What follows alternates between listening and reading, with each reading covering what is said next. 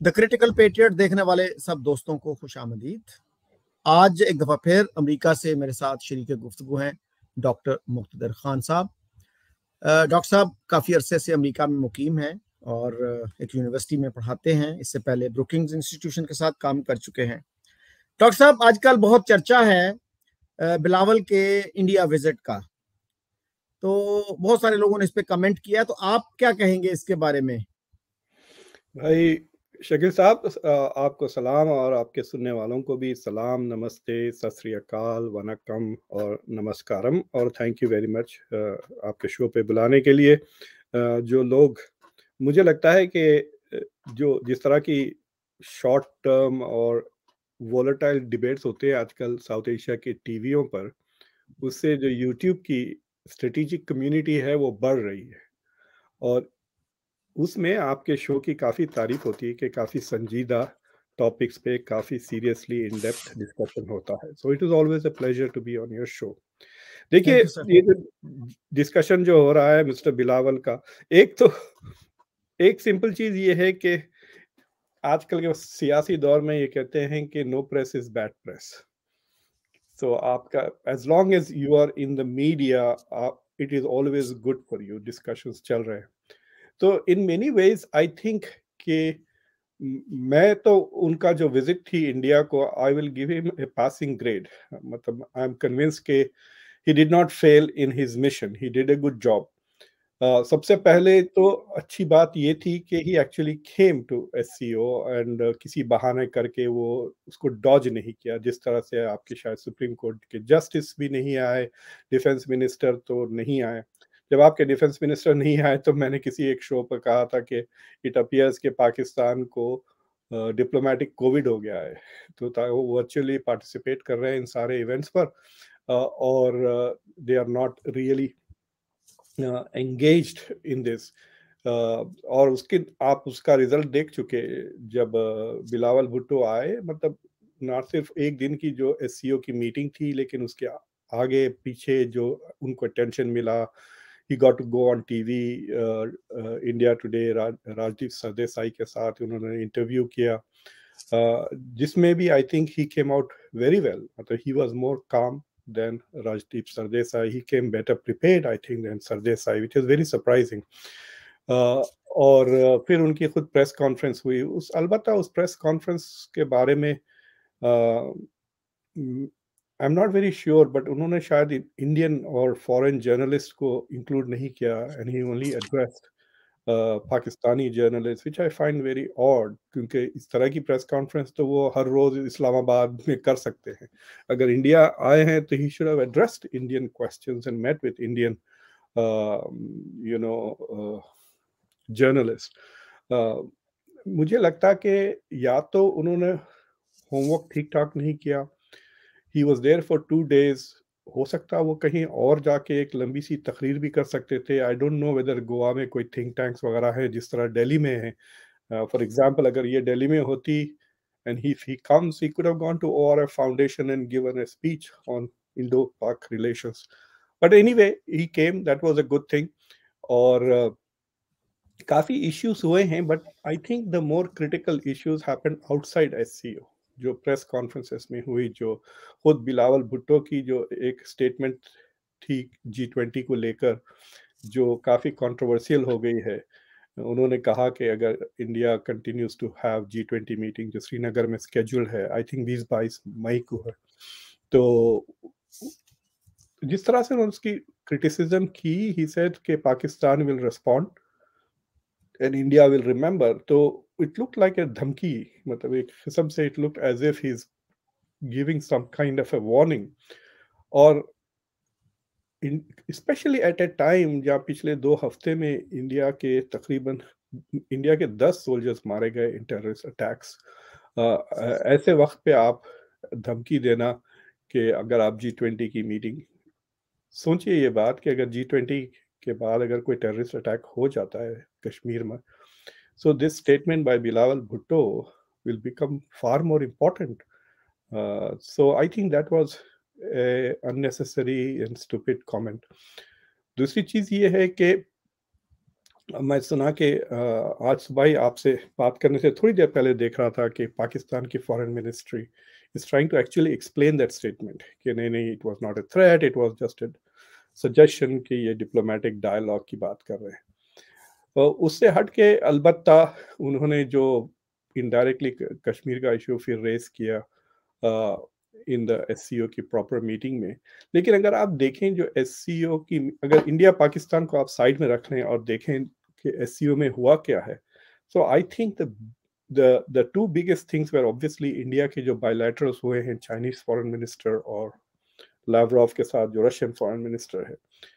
लेकिन उसमें जो एजेंडास थे, द एजेंडा जो उनकी है टेररिज्म के साथ जॉइंट ऑपरेशंस करने का, और कनेक्टिविटी की जो बातचीत हुई, और उससे हटकर जो इंफ्रास्ट्रक्चर डेवलपमेंट प्रोजेक्ट्स की जो गुफ्तगू हुई है, उसमें आप देखें बिलावल का जिक्र नहीं आता जो main agenda discussion. So you will see statements from Lavrov, you see सबसे ज़्यादा किंगयांग जो फॉरेन मिनिस्टर है चाइना के, और जयशंकर साहब जो इंडिया के एक्सटर्नल अफेयर्स में, उनके स्टेटमेंट्स आते हैं, स्पेशली जयशंकर साहब की स्टेटमेंट के वी सपोर्ट कनेक्टिविटी, जो सबसे नंबर वन एजेंडा था इंडिया का फॉर दिस मीटिंग, और in this connectivity but that respects national sovereignty. यानी जो पाकिस्तान का जो सीपैक प्रोजेक्ट है, इट गोज थ्रू पाक ऑक्युपाइड कश्मीर, राइट। तो उसके तरफ इशारा। सो यू कैन सी के मेन इश्यूज पे Bilawal didn't come with anything. हमने काफी शोज पर वी टॉक्ड अबाउट दिस जनवरी से, जब इंडिया ने उनको इनवाइट किया था, और आई हैव कंसिस्टेंटली मेरे दो रिकमेंडेशन थे कि ना सिर्फ वो आए, but he should come with some solutions. ये नहीं कि इमेजिन करें कि अगर वो इंडस वैली ट्रीटी के बारे में कुछ पॉजिटिव चीज लेकर आ जाते, एक सेंटेंस कहते हैं, तो उसके बाद it would have completely, he would have, वो कहते हैं ना महफिल जीत गई, वैसी बात हो जाती थी। If he had come up with a solution, सारा फोकस इन पे होता, and oh wow what a great move etcetera, this brings India Pakistan closure. बाद लोग जो चाहते हैं कि इंडिया पाकिस्तान के ताल्लुकात बेहतर हो, दे were already giving a lot of hype to his just coming, कि आ रहे हैं, डज दिस मीन कि द रिलेशनशिप्स आर बीइंग थॉल्ड। हालांकि दोनों मुल्क, इंडिया का इनविटेशन और पाकिस्तान का participation was because of their commitment to the charter of the SCO. अगर वो नहीं आते और उनको इनवाइट नहीं किया जाता, तो it would have created a problem for both the countries, क्योंकि जब इन्होंने 2017 में ज्वाइन किया था, दे हैड कमिटेड कि उनके बायलैटरल जो इश्यूज हैं वो एससीओ के एजेंडा और एससीओ का जो ऑपरेशन है उसको बिल्कुल अंडरमाइन नहीं करेंगे। सो I think the second part पे मैं उनको इसलिए फर्स्ट क्लास ग्रेड नहीं देता हूँ कि he didn't come with anything positive.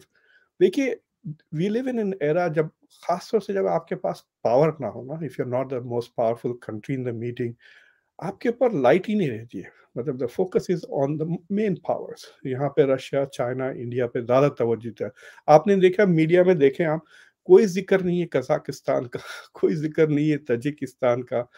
No one is paying attention to their participation. हालांकि वो भी थे, ईरान और Belarus are going to become members, they also participated, उस पे भी कोई कवरेज ही नहीं है।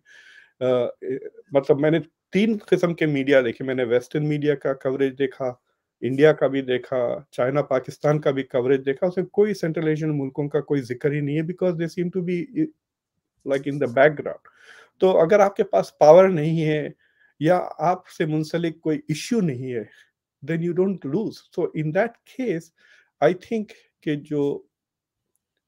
जो मटेरियल पावर लेके नहीं आते ना, यानी जिनके पास बंदूकें और सोना, गोल्ड एंड गन्स की बात करते हैं, अगर वो ना हो, then you should come up with innovative ideas. और अगर आपके पास आइडिया हो तो इमीडिएटली आप पर अटेंशन आ जाती है, यू नो। मैं आपको एक दिलचस्प किस्सा सुनाता हूँ। बहुत दिन पहले की बात है ये, उस जमाने की बात है जब अफ्रीकन अमेरिकन पूरी तरह से इंटीग्रेट नहीं हुए थे। तो कहते हैं कि प्रॉक्टर एंड गैम्बल, मैं उनके साथ 1-2 साल, चंद महीने शायद इंडिया में काम भी किया हुआ हूँ। I don't remember the full period, वो मेरा पहला जॉब था कॉर्पोरेट वर्ल्ड में। तो प्रॉक्टर एंड गैम्बल की कॉन्फ्रेंस हो रही थी कि वो जो टूथपेस्ट का जो कंजम्पशन होता है उसको कैसा बढ़ाया जाए। They wanted to increase sales bye 10%। तो वो दे were having a weekend retreat Cincinnati में। तो उसमें उनके जो बटलर था, एक अफ्रीकन अमेरिकन आदमी जो उनको चाय कॉफी वगैरह दे रहा था ड्यूरिंग द मीटिंग, वो वहाँ खड़ा हुआ था जब सीईओ ने कहा कि if anyone comes up with an idea to increase sales bye 10%, मैं उसको वाइस प्रेसिडेंट बना दूंगा मार्केटिंग या कुछ प्रमोशन। तो वो दिन भर के बाद आखिर में कोई मेजर आइडिया नहीं आया। एवरीवन वाज सेइंग एडवर्टाइजिंग करे, ये करे, वो करे। तो फिर वो बटलर ने पूछा, क्या ये मैं भी दे सकता हूँ आइडिया? तो सीईओ ने कहा, हाँ हाँ बिल्कुल, we want to raise the 10%, if you have an idea मैं तुमको भी प्रमोट कर दूंगा। उसने कहा, देखिए टूथपेस्ट का जो, जिसमें से नली में से जो टूथपेस्ट निकलता है ना, उसका आप डायमीटर 10% से बढ़ा दें, हम्म नोबडी विल नोटिस। लेकिन ऐसा होगा कि अगर आप समझे कि साल भर में अगर आप 20 टूथपेस्ट यूज कर रहे हैं, आप थोड़ा ज्यादा यूज करेंगे ना, क्योंकि मोटी निकलेगी वो। And so it is possible with zero expenditure on advertising, आपका सेल्स बढ़ जाएगा। It is a brilliant idea. देखिए छोटा सा आइडिया है, लेकिन that man went from being nobody to a very senior person in the company because of ideas. तो ये जो पावर ऑफ आइडियाज होता है ना, दैट इज वेरी इंपॉर्टेंट। तो मैं ये 2-3 बार कह चुका था कि आई डोंट नो वेदर हमारे शोज देखते हैं ये मिनिस्ट्री ऑफ एक्सटर्नल अफेयर्स। मुझे भी पता चला कि जब मैं अपना शो करता हूं तो some people from the Indian military are watching it, मुझे कांटेक्ट भी किया and they came back on my show. So I think they should listen to it. We live in a world of knowledge based economy, knowledge based society. तो जो मुल्क थोड़े marginal हो जाते हैं for lack of material power, I think they can get to the centre of issues with the power of ideas. ये जो India के प्राइम मिनिस्टर नरेंद्र मोदी कह रहे हैं ना कि विश्व गुरु, आप विश्व गुरु ना बने, लेकिन एटलीस्ट मतलब come up with some ideas which have global impact. तो मुझे लगता है कि इंस्टेड ऑफ ऑब्सेसिंग, जब पाकिस्तान जब ऑब्सेस करता है ना कि कश्मीर के मसले को कैसा फ्रंट में लाए, कैसा डील करे, कश्मीर कश्मीर, तो उनका पूरा माइंड ब्लॉक हो जाता है। मुझे लगता है कि कोई दूसरी चीजें वो सोचते ही नहीं है। It was such a good opportunity कि आप इंडस वैली ट्रीटी का मसला लेकर आज सोल्यूशन लेके आ जाते। और दूसरी चीज ये है कि इस मीटिंग से चंद महीने पहले अजीत डोवल, जो इंडिया के नेशनल सिक्योरिटी एडवाइजर हैं, ही होस्टेड ए central Asian national security advisers meeting. और उसका कॉन्फ्रेंस का मकसद ही था कि टेररिस्ट फाइनेंसिंग को कैसा कट किया जाए, जो अफगानिस्तान को लेकर। अब पाकिस्तान के लिए सबसे बड़ा जो एससीओ के कंट्रीज है, जिनके एससीओ का एजेंडा जब वो पैदा हुआ था to focus on extremism, separatism और टेररिज्म, ये सारे मसले अगर आप टीटीपी को ले लें, they are all crystallised in TTP for Pakistan. सो पाकिस्तान का जो मेन एजेंडा है is the same as एससीओ's agenda. उस पे अगर वो तवज्जो करते ना, if even if Bilawal had come to SCO and said, look, we have a problem, it's called TTP। ठीक है, हमने उसको बनाया, हमने पाला, whatever the past is past, but it has become a problem that we are struggling to handle। I think this is the test of SCO, whether we can together deal with this problem।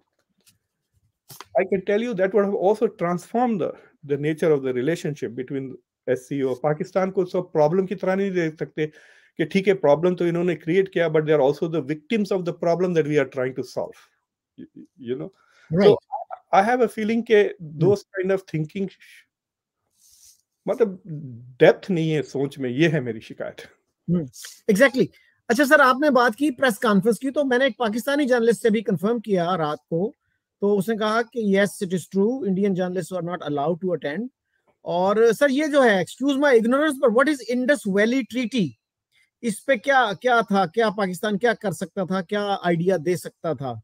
तो Indus valley water sharing treaty एक है जो 1962 में India Pakistan ने sign की थी। After I think that was 1960 I think 1962 में 9 साल के डिबेट के बाद, डिस्कशन के बाद, and it Indus is, waters treaty. जी हाँ, और it is considered one of the most successful treaties water sharing के ऊपर। तो उसमें बेसिकली नदियों को डिवाइड कर लिया था कि आप इन नदियों का पानी लें, हम इन नदियों का पानी। तो India has been trying to build to, मतलब मैं उनका नाम बोल रहा हूँ, to power stations in on the Indian side of it, और पाकिस्तान की तरफ से काफ़ी ऑब्जेक्शंस वगैरह आ रहे हैं टू सच एन एक्सटेंट कि basically what has happened is कि Pakistan has kind of played the role of A spoiler, और इंडिया के जो प्रोजेक्ट्स हैं वो कई सालों से अटके हुए हैं, बास खत्म हो गए हैं, बास are not going forward because of the lack of cooperation from Pakistan. सो तो इंडिया ने धमकी दी है कि it will unilaterally withdraw from the treaty and then do what ever it likes. अभी तक जिस तरह से वो अरेंजमेंट हुआ है, 62 का जो अरेंजमेंट है, it kind of favours Pakistan in terms of use of water. और अगर ट्रीटी टूट जाती है ना, then Pakistan, India can dam all the reverse जो सारे इंडिया से निकलते हैं। सो तो दैट इज एन इशू, और उस पर काफ़ी पिछले 1.5 साल से टेंशन चल रहा है दोनों मुल्कों के बीच में, और वर्ल्ड बैंक भी उसमें शामिल है, क्योंकि world bank was it's like a third partner in that deal. So it is N A technical issue ज़्यादा है, और पॉलिटिकल इशू उसको बनाया जा रहा है, specially from the Pakistan side. And may be मेरा व्यू थोड़ा बायस्ड है इंडिया के फेवर में, but I have a feeling के पाकिस्तान इज सेइंग कि भाई अगर ये सोल्यूशन सॉल्व हो जाता तो इंडिया तरक्की करेगा, हम कुछ नहीं करेंगे। अगर ये सॉल्व नहीं होता तो हम दोनों पीछे रह जाएंगे। सो दे चूजिंग द सेकंड ऑप्शन कि वो they are not going forward. And I have a feeling कि इंडिया का पेशेंस इस ट्रीटी पर खत्म हो रहा है, and they might probably move forward on their own. So it will be a blow to Indo पाक रिलेशंस अगर वो ट्रीटी टूट जाती है। और अगर वो कुछ किसी सोल्यूशन से आते हैं कि ठीक है आप पावर जनरेट कर रहे हैं, हमको 20% दे दें at a discounted price. See, there is no creative thinking to the problems. That's what I'm, ये मैं दोबारा बार-बार कह रहा हूँ कि थोड़ा अगर वो creatively सोच लेते तो I think it will be good, and it will also act like a goodwill gesture. देखिए पिछले 5 या 7 साल में वो जो गुरुद्वारा को जो एक्सेस दिया था इमरान खान ने, उससे हटकर I can't think of any major goodwill gesture from both sides. जो इंडिया ने ऑफर किया था एड आफ्टर द अर्थक्वेक जो पाकिस्तान में हुआ था, फिर then the aid was routed through third parties because Pakistan ने aid लिया but did not acknowledge कि it was coming from India. So ऐसे बहुत कम gestures हुए हैं which can build confidence, reduce tension. So I think that Indus Water Treaty is a good opportunity. वो अभी भी है। अगर शहबाज शरीफ आते हैं जुलाई में, if he brings a solution for that treaty which is positive, will be, उससे दो चीज होते हैं। एक इंडिया में कॉन्फिडेंस बिल्ड होता है कि ठीक है पाकिस्तान की पॉलिटिक्स चेंज हो रही है, may be we should look at it more openly. और दूसरी चीज ये है कि even if India does not acknowledge it, international community will acknowledge कि Pakistan is doing positive things. It will have a positive impact on Pakistan image. अच्छा sir, मैंने अभी कंफर्म किया ये इंडस वाटर ट्रीटी जो है ना, इट वाज साइंड इन 1960। अच्छा, और ये वैसे आपकी ऑब्जर्वेशन सही है कि हमारे यहाँ क्रिटिकल थिंकिंग या क्रिएटिव थिंकिंग नहीं है, लेकिन वो हम वही इसको जीरो सम गेम समझते हैं कि इंडिया का अगर कहीं फायदा हो रहा है तो वो जरूर हमारा नुकसान होगा। तो हम ये नहीं सोचते कि दोनों मुल्कों का फायदा भी हो सकता है, कुछ ऐसी चीजें हो सकती हैं। और उसका शायद वही एक माइंडसेट का मसला है। जैसे हमारा मीडिया जो है, जब भी इंडिया का जिक्र आता है तो वो they never forget to mention अजली दुश्मन, इटर्नल एनिमी। कुछ लोग तो साथ ये भी लिखते हैं अजली और मक्कार दुश्मन, कनिंग एंड इटर्नल एनिमी। तो इस माइंडसेट के साथ तो मेरा नहीं ख्याल कि आप बहुत दूर तक जा सकते हैं। तो आपके जो स्टूडेंट्स हैं, आप जिक्र कर रहे थे इस रिकॉर्डिंग से पहले कि आपके जो स्टूडेंट्स हैं 20 साल के, 22 साल के, दे come up with better policies. वो क्या है? Could you give us some details please? जी हाँ, मैं उसको बताने से पहले आप तो इस्लामिक मुल्क है, आप तो ला इलाहा इल्लल्लाह पे बेस्ड है, इसलिए मैं आपको एक हजरत अली की कौल सुनाना चाहता हूँ आपके सुनने वाले। हजरत अली ने कहा कि भाई जब किसी से दोस्ती करते हो तो ये मत भूलना कि ये दोस्ती कभी दुश्मनी में बदल सकती है। एंड आई थिंक उनका इशारा था don't share all your secrets, वरना फिर दुश्मनी अगर हो गई तो वो शायद आपकी पोल खोल दे। फिर उन्होंने कहा कि जब किसी से दुश्मनी करते हो तो डोंट फॉरगेट दैट ये दुश्मनी दोस्ती में भी बदल सकती है। जी। So basically it is a statement against extremism in every which वे, कि अगर आप इतनी भी एक्सट्रीम ना हो जाए कि you preclude the possibility of peace. ठीक है, अगर मैं इंडिया के मीडिया में देखता हूँ तो while people do talk about Pakistan and terrorism consistently, ऐसा कोई प्रीफिक्स नहीं देते वो, एटर्नल एनिमी या ये वगैरह। जहाँ तक कि मैं अपने स्टूडेंट्स की बात कर रहा हूँ, तो मैं 3-4 क्लासेस पढ़ाता हूँ अंडर ग्रेजुएट लेवल पर, विच डील डायरेक्टली विथ जिसमें पाकिस्तान, इंडिया वगैरह आते। एक तो I teach class call Islam and global affairs, इसके 2 वर्जन्स पढ़ाता हूँ, एक पीएचडी लेवल पर और एक अंडर ग्रेजुएट लेवल पर। और I teach A class call politics of developing Nations. तो बेसिकली मैं साउथ एशिया पे फोकस करता हूँ, talking about politics of developing Nations. मतलब एक हफ्ता लैटिन अमेरिका, एक हफ्ता अफ्रीका करता हूँ, लेकिन पूरा 4 महीने साउथ एशिया पे थीरीज ऑफ मॉडर्नाइजेशन इस पे होता है। और मज़ाहिया तौर पर एक दिन मैं कनाडा भी इंक्लूड कर लेता हूँ, because I consider Canada as part of south Asia. इतना साउथ एशियन वहाँ पर डायस्पोरा हो गया है कि eventually it will become part of south Asia. तो उसमें मैं सिमुलेशंस करता हूँ where I have people playing the role of countries. Politics of developing nations में I have dialogue between India, Pakistan या development dialogue World Bank के साथ, IMF के साथ simulate करते हैं हम ये roles। तो मैं इस सेमेस्टर जो इस्लाम एंड ग्लोबल अफेयर्स की क्लास है उसमें OIC को सिमुलेट कर रहा था, and so I wanted them to come together. और जो प्रॉब्लम सॉल्व करना था कि जो जो यूनाइटेड नेशंस के सस्टेनेबल डेवलपमेंट गोल्स हैं और जो पहले थे मिलेनियम डेवलपमेंट गोल्स, इन दोनों को मिक्स करके they should develop a Muslim development goals. जो मुस्लिम दुनिया के प्रॉब्लम्स है उनको वो एड्रेस करें। सो द OIC के अम्ब्रेला के under to come up with A list of goals जो अगले 10 साल 20 साल में Muslim countries through OIC and Islamic development bank can focus on. तो 25 स्टूडेंट है उस क्लास में, तो 25 में टॉप 25 रिचेस्ट एंड मतलब most important Muslims, half the OIC को सिमुलेट किया। तो पहले तो सारे के सारे जो नंबर 1 प्रॉब्लम 25 के 25 स्टूडेंट आइडेंटिफाइड एजुकेशन, और उन्होंने कहा कि across the border they need to cut their defence funding by huge margins and redirect all the defense budget into education।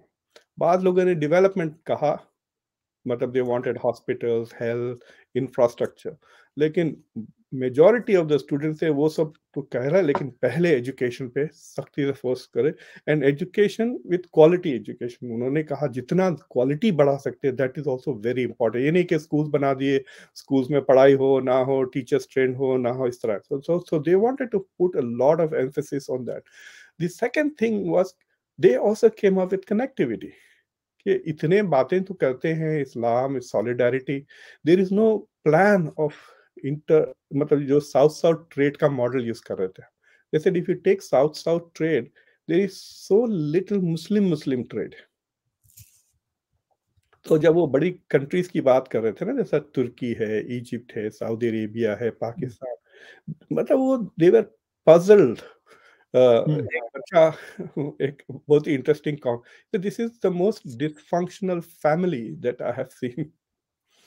और ये बच्चे सिर्फ 18-19-20 साल के बच्चे हैं, सेकेंड ईयर थर्ड ईयर के स्टूडेंट्स हैं। Yes they are studying international relations, उसमें से मतलब सिर्फ 4-5 एक्चुअली जिनके parents middle east, India, Pakistan से है, इजिप्ट वगैरह से है, बाकी के सारे अमेरिकन स्टूडेंट्स है। some of them have traveled to Turkey या Morocco, वो अरबिक भी पढ़ते हैं students. so it was very surprising to me कि how these बच्चे जो 2 महीने से ज्यादा नहीं गुजारे हैं स्टडी करने में, they are able to focus on key issues than that। और वो लोग कह रहे हैं कि there's so much of blaming of the West and other countries। I think they are their own biggest national security problem। ये भी observations आते हैं। So to me it's very impressed कि basic knowledge अगर हो मुस्लिम दुनिया की, then everybody is able to realize कि the focus has to be on education, education, education। और ये अगर ये वो मशवरा है, ये जो आपके स्टूडेंट्स हैं ये OIC के मेंबर्स को दे रहे हैं।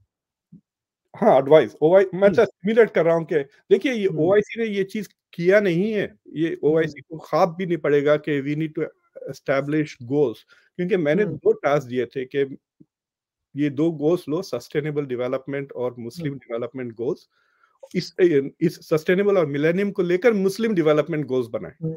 तो उसको तो उन्होंने रिजेक्ट ही कर दिया, जैसे इट्स द सेम प्रॉब्लम। मतलब उन्होंने बहुत ही जबरदस्त, ये मुस्लिम identity does not create new goals which are different। तो जो सस्टेनेबल डेवलपमेंट गोल्स है, that is the same problem, because है तो ये साउथ का, ग्लोबल साउथ। देखिए most of the Muslim world is in the global south, तो जो ग्लोबल साउथ के प्रॉब्लम्स है वो मुस्लिम वर्ल्ड के प्रॉब्म्स है। तो आई वाज वेरी हैप्पी, मैंने उस पॉइंट पर तो सबको across the board as the when they said कि कोई फर्क नहीं पड़ रहा आइडेंटिटी के वजह से, यू नो ये हिजाब वगैरह, this are not goals for development. So they were very clear कि इनकी भी वही मसाइल है, सारी दुनिया के जो मसाइल है। But the fact that very quickly they are able to focus on education। देखिए SCO में एजुकेशन को लेके कुछ ज्यादा इश्यूज नहीं हुए, but most of the countries there, it's not just Pakistan, आप ले लें वो सारे स्टान्स में तकरीबन 80 मिलियन मुसलमान हैं। देखिए every country of SCO has a significant Muslim presence, if not a majority। जी, चारों स्टान्स में मुस्लिम मेजॉरिटी है, पाकिस्तान में मुस्लिम मेजॉरिटी है, रशिया में कहते हैं 20% मुसलमान है, चाइना में 50%, 50 मिलियन है जिनजियांग वगैरह को लेकर। सो Pakistan could be A major leader on education development वगैरह, बट वो सारे इश्यूज पे आते ही नहीं। It's a very strange thing, I don't understand how that happens, you know कि एजुकेशन पे बातें तो बहुत होती हैं, लेकिन एक्चुअल आई थिंक ये जो बाइडेन ने कहा था कई साल पहले कि show me your budget and I will tell you what your priorities are. Very true. आपने सर जिस चीज का निशानदेही की, आपने जिस चीज की निशानदेही की, उससे मुझे एक शेर याद आता है, दुश्मनी जमकर करो लेकिन ये गुंजाइश रहे, जब कभी हम दोस्त हो जाएं तो शर्मिंदा ना हो। बहुत जबरदस्त। तो ये जो स्पिरिट है ना, ये अनफॉर्चुनेटली हमारी फॉरेन पॉलिसी में मिसिंग है। और बहुत सारे लोग तो ओपनली ये कहते हैं कि पाकिस्तान जो है ना, वो कायम ही इस नफरत के साथ रह सकता है, इस हेट्रेड के साथ रह सकता है। अगर ये हेट्रेड ना रही तो Pakistan will lose its reason depth और रैशनल। तो मेरा ये आर्गुमेंट होता है कि once a country comes into being, it becomes its own justification, then you don't have to justify it 24/7। आपको आगे की तरफ देखना चाहिए, ना कि आप उसको हर वक्त जस्टिफाई करने में लग जाएं कि जी ये मुल्क बनाना क्यों जरूरी था। तो सर मेरे ख्याल में हमारे यहाँ जो इंटेलेक्चुअल एलीट भी रही है ना, उसने भी शायद अपना फर्ज अदा नहीं किया। एक तो डोमिनेंट नैरेटिव है ही है, तो उन्होंने एजुकेट करने की, या उनको मौके नहीं मिले, जो भी आप कह लें, उन्होंने भी एजुकेट करने की कोशिश नहीं की कि एक अल्टरनेटिव डिसेंटिंग पर्सपेक्टिव जो है वो अवाम को दिया जाए। कोई ऐसी बुक्स, कोई ऐसी पब्लिकेशंस, आपको ज्यादा गुंजाइश है, थोड़ी सी शायद एक विंडो ऑफ अपॉर्चुनिटी खुली है सोशल मीडिया से, तो इसकी तरफ आप कैसे क्या करेंगे कि क्या किया जा सकता है? आज भी मेरी एक दोस्त से बात हो रही थी इसी सिलसिले में, तो मैं यही सोच रहा था कि अगर हमारे जो जो पीस एक्टिविस्ट हैं, वो अगर कुछ लेटर्स लिखें, कुछ आर्टिकल्स लिखें, प्राइम मिनिस्टर को लिखें, फॉरेन मिनिस्टर को लिखें, तो अगर कहीं मेन स्ट्रीम मीडिया में नहीं पब्लिश हो सकते, सोशल मीडिया में तो हो सकते हैं ना, तो वो भी करने के लिए तैयार नहीं है। देखिए दो तीन चीजें हैं इसमें शकील साहब। एक तो ये है कि जैसा जैसा नॉलेज बढ़ रही है ना दोनों तरफ, तो there is also a comparative analysis which Pakistan does not want to have, because ये सवाल बार बार उठ रहा है। अगर आप यूट्यूब पर जाएं और खाली टाइप कर दें इंडिया पाकिस्तान, तो आप देखेंगे ऐसे कई ऐसे चैनल्स हैं जो सिर्फ ये कह रहे हैं कि ओ Pakistani surprise by looking at India's trains, Pakistani surprise by looking at Goa के फोटोज, कि इंडिया पिछले 10-15 साल में जो तरक्की की है वो एक हैरत अंगेज चीज बन गई है। So one of the things that social media, अगर ज़्यादा फ्री ट्रेड, फ्री ट्रैवल हो गया है, तो Pakistani citizens are going to demand more from the Pakistani government कि भाई वो अपना कनेक्टिविटी इंप्रूव कर सक रहे हैं, आप क्यों नहीं कर सकते? They are improving there universities, why can't you do this? So I think the governments don't want that kind of criticism relatively, खासतौर से बिटवीन दीज टू कंट्रीज। दूसरी चीज ये है कि जो पाकिस्तान की जो एलीट है, और उनके जो मैसेस है उनमें बहुत ज़्यादा फ़र्क है. So you don't have a very strong middle class. अगर मिडिल क्लास स्ट्रॉन्ग एजुकेटेड नहीं है तो उससे बहुत नुकसानात होते हैं. एक तो ये कि डेमोक्रेसी ही मुश्किल हो जाती है. सी, you can not have a proper democracy if you don't have a middle class.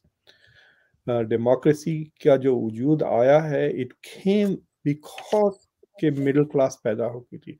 बरतानिया में पहले एरिस्टोक्रेसी थी और फिर जो खेतों में काम करते थे सर्व्स.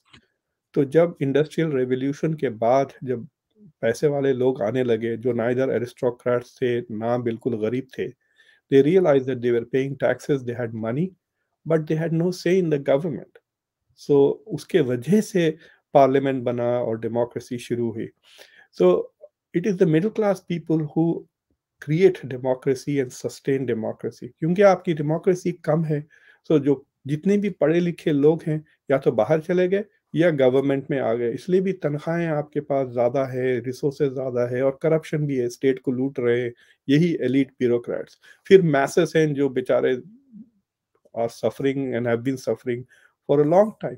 तो ये जो मिडिल क्लास क्रिएट नहीं हुआ है टू ए ग्रेट एक्सटेंट, उस it is directly connected to education investment, development investments, entrepreneurship investments.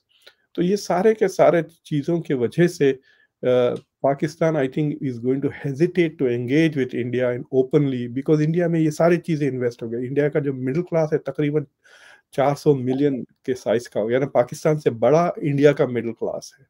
So I have a feeling कि that is the reason why that there is hesitation. But I think कि like मैं हमेशा कहता हूँ कि India is not going to, India wants to be on the global stage, wants to become a major player in the world. But in order to become a major player in the world, it has to be, मतलब south Asia में India has to be the main player. और इसमें China की भी मदाखलत, अब America भी घुस गया है and it's trying to influence South Asia.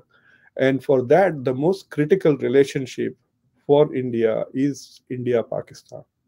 अगर पाकिस्तान इंडिया का चीयर लीडर बन जाता, और ये मेरे वर्ड नहीं है, ये जयशंकर साहब के, जयशंकर साहब ने साफ कहा था कि India will not be A major player until all it's neighbours are it's cheer leaders south Asia में. So India has to have very good relations with all it's neighbours और ये उनकी प्रायोरिटी भी है. तो पाकिस्तान का जो मसला है, it keeps India back. India को तरक्की तो इंडिया बहुत कर रहा है, बट उसके बावजूद it keeps holding it back. आप डिफेंस के मामले में देख लिए, ये जो 2.5 फ्रंट्स की जो बात होती है, India can't fully focus on China because at the other and they have to keep one I on, मतलब they have to see the world through two eyes, one I on China, one I on Pakistan. तो ये जो Pakistan India का मसला है, it is a source of मतलब not only tension but is also keeping, Pakistan को तो पीछे रखा ही रखा है, but is also like a brake on India. So it's like saying कि आप गाड़ी चला रहे हैं लेकिन ब्रेक ऑन है आपका.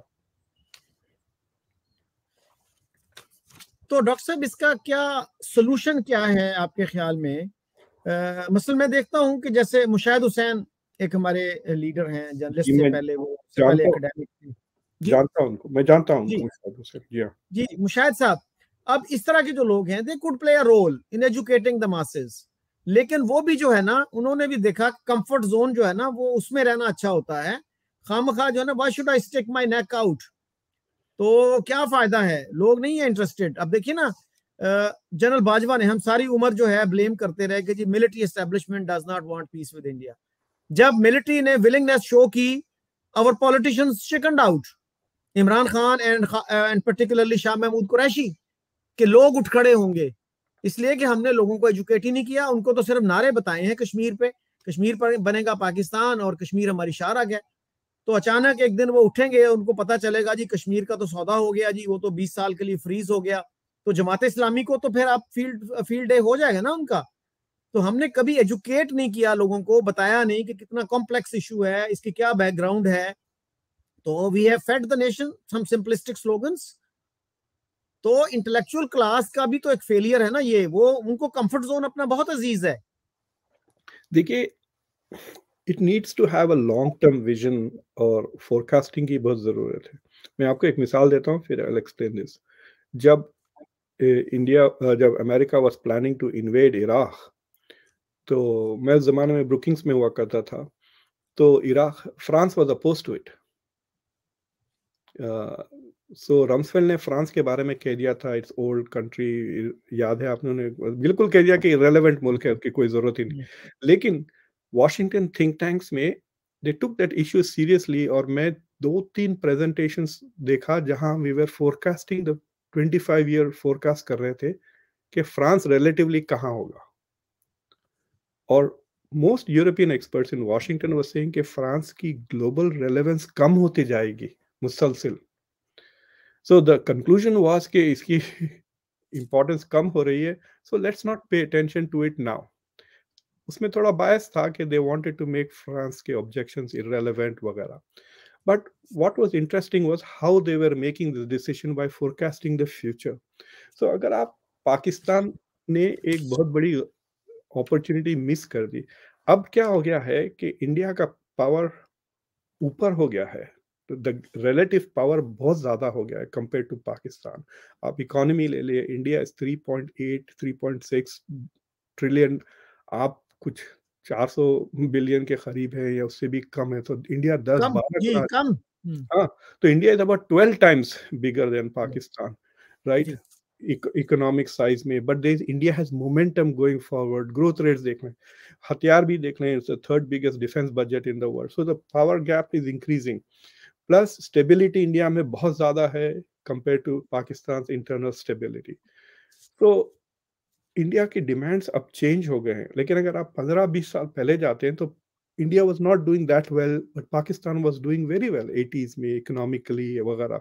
तो उस जमाने में अगर आप फॉरवर्ड थिंकिंग करते, if they had some good knowledge about where India was going, then I think that was the time for Pakistan to resolve this issue when it had a better advantage. तो तो तो सवाल ये उठता है कि आइंदा 10 साल में क्या होने वाला है? आइंदा 10 साल में ये होने वाला है कि the power difference is going to increase a lot more, और सवाल तो ये उठ रहा है कि is Pakistan going to remain Pakistan? There is so much of discussion of potentially it becoming a failed state, right? तो मुझे लगता है कि the desire for Kashmir has become a suicide pact Pakistan के लिए। कश्मीर के लिए सारा मुल्क खुदकुशी कर रहा है, and I don't understand why, because और इससे पहले India was not demanding PoK उतना, इंडिया वाज डिमांडिंग के just stay out of our affairs, ठीक है, बीच में दखल ना दें, ये इंसर्जेंसी हो रही है उसको सपोर्ट ना करें। So India was more open in the past to accepting the LOC as the final solution.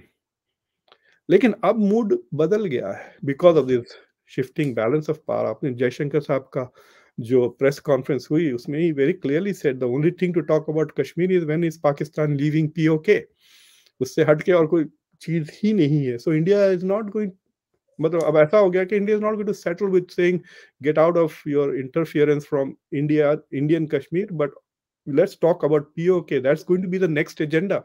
ये जो टेररिज्म वगैरह जब खत्म हो जाएगा तो फिर the next thing that India will take to the international forum is to deal with PoK. अगर अगर आपके पास इंटरनल स्टेबिलिटी वगैरह शुरू हो गई तो जो इंडिया का जो हाल रहा है पिछले 10-15 साल कश्मीर को लेकर 1986 से actually, that will be mirrored in Pakistan going forward.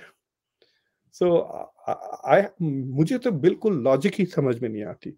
आप एक्सपेंशन स्टेट, मुझे हैरत होती है कि पैदाइश ही ये एक एक्सपेंशन स्टेट रहा है कि आपने जो हमला किया जो कश्मीर किंगडम के ऊपर and have been trying to expand your borders, वो करते करते 71 में 2 टुकड़े होके आधे भी हो गए, बट ये still an expansion state even though.